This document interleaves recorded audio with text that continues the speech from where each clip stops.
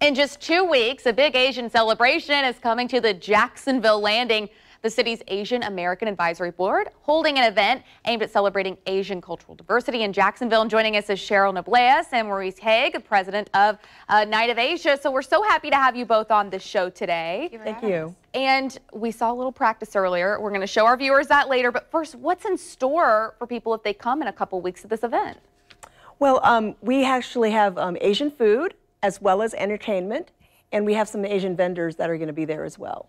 Why is this important for people to come out to, especially families who are not Asian? I mean, that's a good cultural lesson for kids, I would think. Well, it's bringing visibility to the Asian community, and as a board member for the Mayor's Asian American Advisory Board, we serve as a liaison to the 30,000 plus Asians that represent over 20 countries in Northeast Florida. So working with Night of Asia, we both have the same mission. So it just made sense to try to work together to present the community to the Jacksonville residents. And your passion behind this, sharing your culture, talk about that.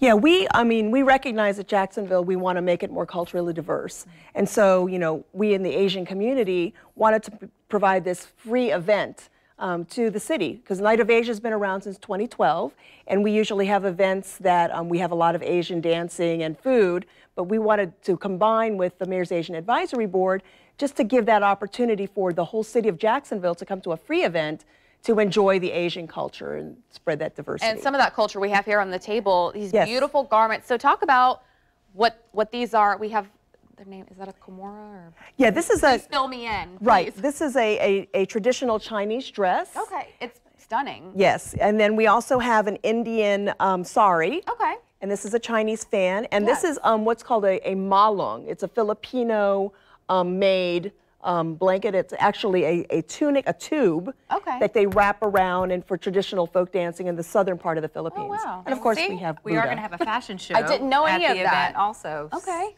To kind of display Highlighting, yes. this and teach people. That's wonderful. Yes. Absolutely. Now, food. Talk to me about food.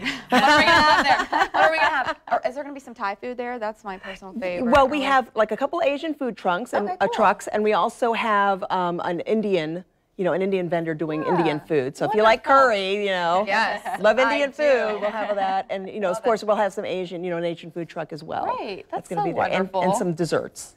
Ooh, gotta have dessert. Yes, All right, and you said it is free. Do people need to bring anything when they come, or obviously it's cash for maybe the food trucks? Or? Right, yep. Okay. And we'll also have some Asian vendors as well. So Great. we've got So someone. people can maybe buy some. Yeah, we'll have someone Great. doing some, Asian clothing, some selling some, wares and things like that, so that'll be exciting as well. So we want everyone to come and enjoy that. Well, so the event is, I know the screen's going to say 5, but it's actually 4:30 because there's a band starting. We wanted to let you know. So 4:30 to 8 at the Jacksonville Landing. It's on June 23rd.